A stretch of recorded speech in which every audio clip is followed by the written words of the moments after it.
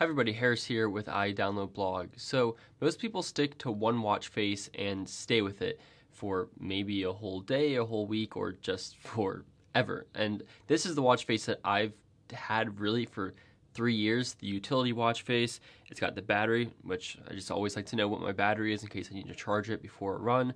The weather, which I like to know for my weather from my runs, and then music, because I always like to have quick control to my music to go in and change that, so now playing. And then I'm always forgetting the date, so I've got the date there. And then an analog watch face, but that's easy enough to read because it is labeled, and then a second hand. To me, it's great, and is maybe not the most elegant, but not the least elegant, but it also does have a lot of information and a lot of utility to it, hence utility. But I certainly don't need this watch face at every hour of the day. And sometimes I don't actually want this much information because if I'm in class, it can be a little bit distracting. So sometimes maybe I just need a simpler watch face for when I'm in class. All I want it to do is show me the time, and I'm not tempted to check or look at anything else. So that's one option. But then in the morning, I also maybe just need a quick briefing of the day and to take a look at what's on my schedule, any news and stuff like that. So maybe the Siri watch face would be good for me in the morning. There's actually a way to do this automatically to have your watch face change depending on the time of day or your location. So maybe I show up to a track and I want a watch face that's going to have my running complication on it, or maybe quick access to my activity rings or something else. And then maybe in the evening I want to just unwind with a fun Toy Story watch face. So I'm going to show you how you can do this for your Apple Watch. So in order to do this, you're going to go into the Shortcuts app, and if you don't have this, you can install it from the App Store. And then basically you're going to go into the Automation tab at the bottom, which you can see there. And then you're going to go up and click the plus, which will add a new automation, Create Personal Automation, and then you can see the options here.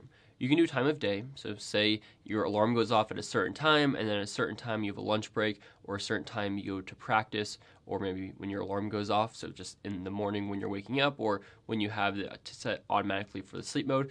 Or similarly, you can do a location, so when you arrive at work or at school, or at a cafeteria or something, or conversely when you leave or right before a commute.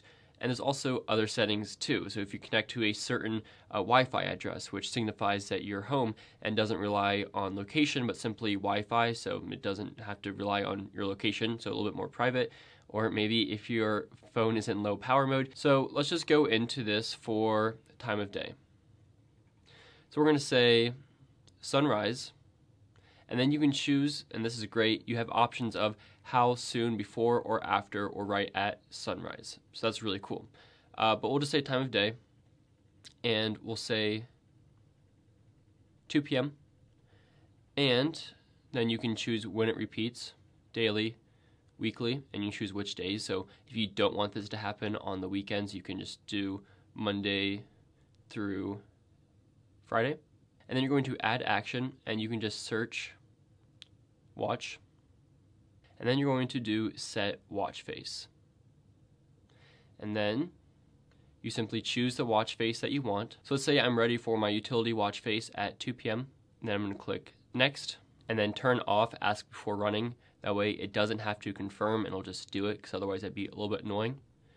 And we click done, and boom. So now at 2 p.m. it's going to automatically put on my utility watch face. Now let's show an example of this. We'll say that create personal, so time of day, 5:53 p.m. Add action, watch, set watch face, and I can choose the face, and we'll do Toy Story. Next, don't ask before running, and done. And we'll wait here, and it should be in about 30 seconds, it'll switch watch faces. So let's see if this works.